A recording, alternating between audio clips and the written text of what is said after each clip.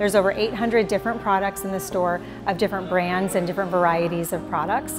All of it obviously probably comes from a sativa or an indica strain or a hybrid strain of that. So there's gummies, there's flowers, there's topicals, there's vape cartridges, there's wax. I mean, pretty much any type of product that you're looking to consume you can find here at the Artistry. The entire premise of our organization is to help advance the arts in the cities where we operate.